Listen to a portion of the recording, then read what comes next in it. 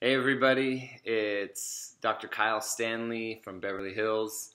I'm super excited to be part of the DSD Residency with Christian Coachman and so many other amazing technicians from around the world, dentists, technicians, plastic surgeons, really everybody is amazing.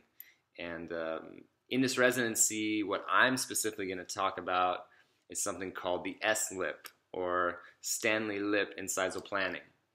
And this is a new way of treatment planning. This is a way of changing the lip first during your treatment planning.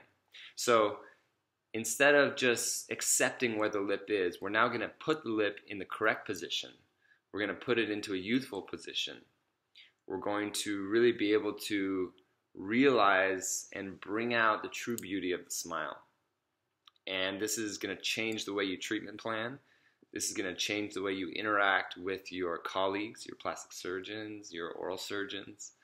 And I've been working on this for about 8 years, and I'm really excited to release it to the dental community together with DSD and our team, the Oral Facial Club.